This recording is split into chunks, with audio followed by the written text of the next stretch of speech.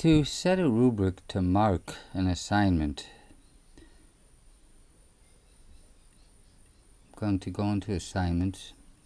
I'm going to set up a new assignment.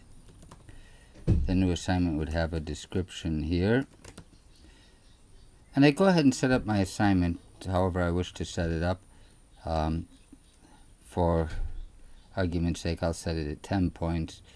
Turn this into just an upload online and give it a due date when it's going to be due. Back in 18.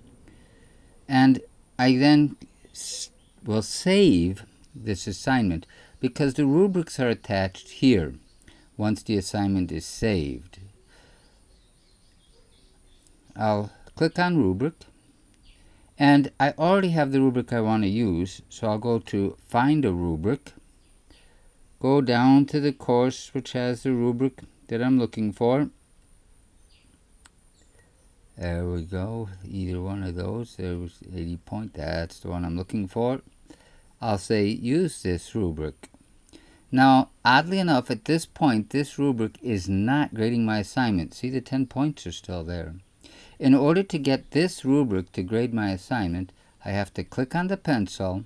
It'll say you can't edit it because you don't have permission. It's being used in more than one place. It's being used in all my assignments. So I'll say, okay. Just ignore that message.